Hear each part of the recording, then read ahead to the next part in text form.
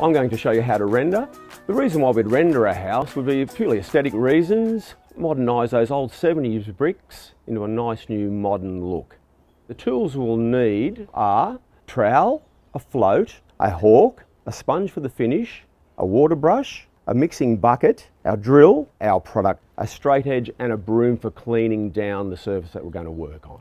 Preparation before render is to clean the wall. We just need it to be dust free, grease free, and we'll use a stiff bristled broom to achieve that. Now that we've prepped and cleaned the wall, we'll mix our product. Okay, to do this, we'll add the product to some water. Just follow the instructions on the bag. I'll be using the mixing drill to mix the product and try to get a toothpaste consistency. Now that I'm happy with the consistency of my render, just wash off your drill. Now we're ready to render.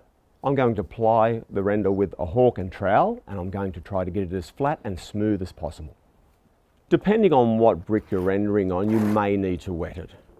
I'm rendering on a rather smooth brick, so I won't need to wet these ones. The technique I use to apply the render to the wall is by tilting the hawk onto the trowel and then applying the render at a 45-degree angle. You can use an alternate method by placing the hawk on the wall and applying like so. We're rendering a 50s house and you may encounter some vents. If so, just render up to the vent with a slight overlay around the edges, and once dry, we'll cut away with our small tool to give a nice clean finish. This is generally a one-coat process, and we try to apply the render at 4 to 6 mils thick. Now that we've applied our render, we'll need to let it dry till it's firm to touch, and we can then move on to our next step, which will be screeding.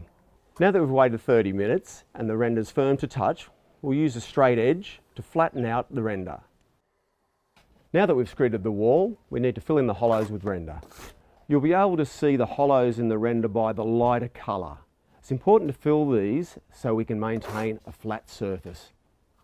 Now that we've filled in our hollows, we'll screed off one more time to maintain a flat surface.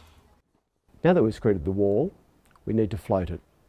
This will help fill in any small hollows and close the surface. You may need to add a bit of water to the surface depending on how dry it is. Now that we've floated the wall, we're going to sponge it. Sponging gives a nice smooth finish. Just make sure that your sponge is damp to start with, not too wet. If you find your sponge finish is coming up a little bit scratchy, rinse out your sponge again and go over it one more time.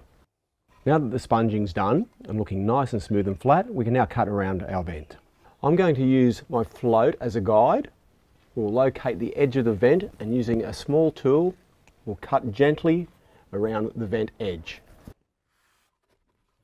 And finally, after cutting around the vent, just sponge any marks off with a nice damp sponge.